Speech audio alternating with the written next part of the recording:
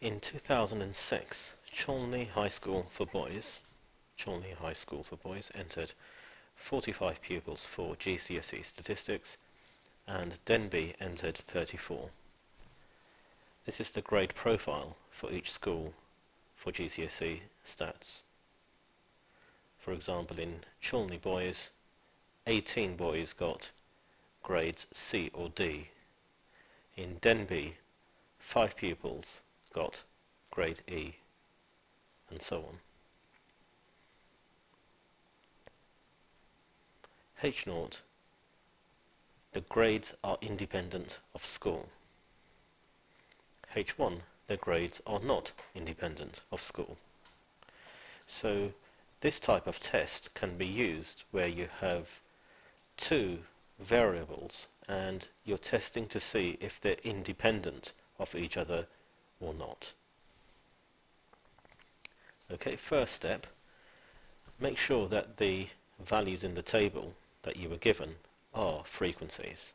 You can't do this test if these numbers here were not frequencies. For example, if they were percentages or if they were weights, times, that kind of thing, you can't do the test. So once you're sure that the data given all represent frequencies, work out the total for each row, the total for each column, and then if you add these two totals at the end, you'll get the table total here.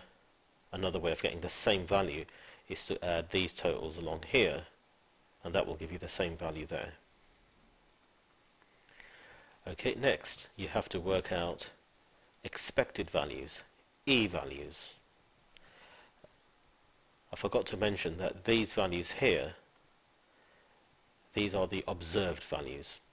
Yeah, these are called O values, observed values, and you'll see that letter O appear in a formula that we're going to use in a short while. Okay, the expected values are calculated using this formula. So what we're looking at here is Cholney High School for Boys, grades A or B. How many boys did we expect to get grades A or B? And the way to work it out is, for this particular figure here, for that 8 there, you work out the row total, which is 45, times the column total for that column there, where that particular number belongs, which is 24, and then you divide by the table total. So you're doing this calculation, and write down the expected value here, correct to 2 decimal places. The more the better, but that may become difficult to work with. But 2 decimal places is a good number of figures to be working with. But you need to do this for every single cell in the table, and this can be quite time consuming. Okay, so all of the values have been worked out. We've got all of the E values worked out. Just as an example, this value here, 11.19, we worked this out by using the row total, which was 34, times the column total, 26, divided by the table total, 79. I've just done the calculation here. As you can see, 11.19 correct to 2 decimal places. At this stage, check to make sure that the E values worked out are all more than 5. And looking at the E values here, every single value is more than 5. If not, then pooling of categories is required. Have a look at a separate video for that. This is page 14 of the AQA formula book, a very useful page for the S3 exam, and it clearly shows here contingency tables, which is what we're doing, and this formula here is what we're going to use to work out the test statistic. It also tells you that this value here is approximately distributed as chi-squared. Yeah, that's not x squared, it's the Greek letter chi squared. And you've got some probability tables for chi-squared in this formula book. So the test statistic is calculated using this. O minus E in brackets squared divided by E. You write that value down, and there's many calculations to do. That sigma's telling you to add them all together. Okay, let's have a go at using this formula. So fraction, open brackets, O minus E. So I'm going to take this particular cell in the table first. We work with one cell at a time, and then we move to the next one, then the next one, and so on. The order in which you go through these doesn't matter, as long as you've been through all of the cells that have O and E values in them. So this does not include the totals. Okay, this column here and this row here, ignore those. Just look at these cells here where you have O and E values. So the O value is 8 minus the E value 13.67 squared divided by E 13.67. That's the first one done. That sigma's telling you add everything together, so plus, then you do the next one, same again, something squared, something minus something squared divided by, so let's do this one, 18 minus 14.81 divided by 14.81, yeah, all that squared and so on. On the calculator you're doing this. So for the first one, fractions, brackets, 8 minus 13.67, close brackets, you put the square outside the brackets, remember that, not inside. It's not 13.67 squared, it's that minus that squared, like this, over 13.67. 2.352. 2.352 plus fractions, open brackets, 18 minus 14.81 close brackets squared over 14.81 equals 0.687 0.687 plus dot dot dot. I'm not going to work all of these out here. This is the least you should show in the exam. It clearly shows you're using this formula because you've shown numbers substituted into that formula. So now you've got method marks. And once you've worked out all of these individually, you're then going to, in your final step, just add up these values, which is what you're doing here, sigma. Just add them together.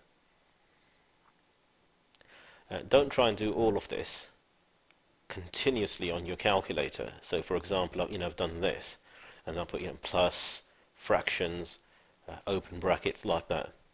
You may find your calculator runs out of memory, and you might run into trouble. It's better to do these individually, write the value down, individually, write the value down, then add these together at the end. You will lose a little bit of accuracy because you are rounding these figures as you go along, but the mark schemes allow for some errors due to rounding. Okay, after working out all of these, the test statistic, or x squared, is equal to 8.08. Remember, this here is x squared. In the formula book, the probability tables that go with this, they're called chi-squared. They look similar, but x squared is like this and chi is like this. For the calculation here, any test statistic that lies between 7.80 and 8.03 would score full marks. Okay, so there is some leeway for errors here. You don't have to have one exact value that they've got in the mark scheme, which is good. Yeah, this is in your favor. So here we are, the formula book, chi-square distribution, page 27, table 6. Okay, here's page 27, and you have the chi-squared distribution. P is probability, that's these values along here. This V along the side, it's actually the Greek letter nu. You can call it V if you want to. It represents the number of degrees of freedom. Now, the critical region for what we're doing is always here. This unshaded region in this sketch is the part that we're going to shade. This will become our critical region. And we're not going to shade this side. Yeah, so we do the opposite to what we see in this sketch here. I'm using a 5% significance level, which means the 5% is in this region here. That's 5%. Which means if that's 5, this is 95%. This side is 95%. It's this side that corresponds to P in the tables. So 0.95 here. This is the column that you need to keep your focus on. Now, to know which value to stop at, you need to know the number of degrees of freedom. And that's quite simple.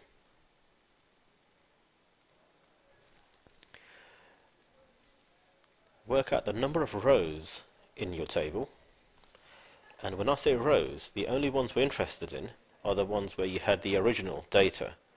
So there's one row, and there's a second row. 2 rows. So I'm not looking at, these labels here or these totals here. Ignore them. 2 rows.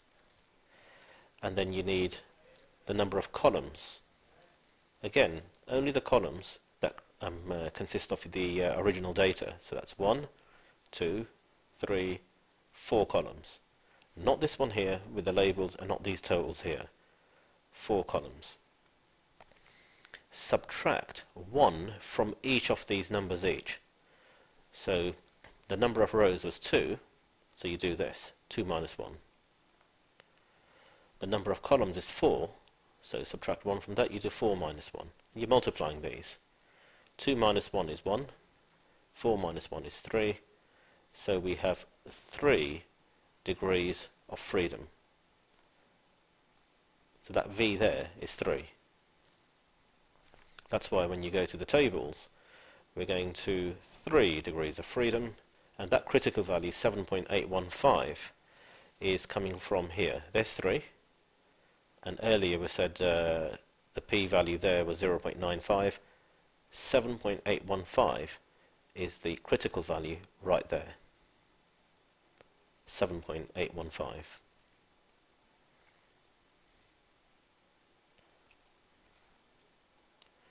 So this is what you should sketch at this stage.